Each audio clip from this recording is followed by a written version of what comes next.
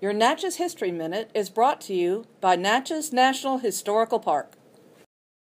On this day, December 10th, 1817, Mississippi joined the Union as our country's 20th state, taking its name from the great river which forms its western boundary.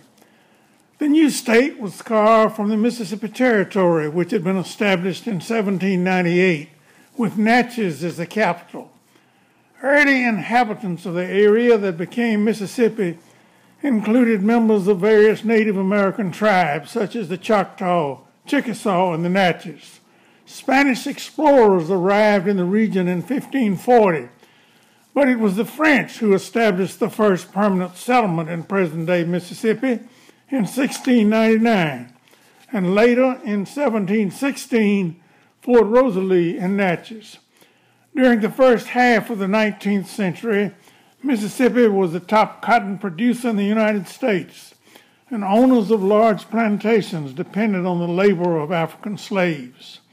The aristocratic planter element of the Natchez region initially dominated Mississippi's government, as reflected in the state's first constitution. Mississippi seceded from the Union in 1861 and suffered greatly during the American Civil War.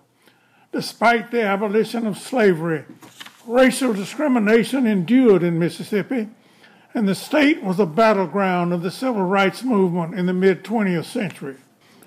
Today, Mississippi is noted for its improving civil rights record and increasing industrialization, and of course its commitment to heritage tourism, an integral part of the local Natchez economy, as is evident in the thousands of visitors who have flocked to the River City to celebrate its Tricentennial. Natchez, Mississippi, a place where the river is wide and the history runs deep. I'm William Winter, former governor of Mississippi, and this has been your Natchez History Minute. Happy birthday, Mississippi, and happy Tricentennial, Natchez.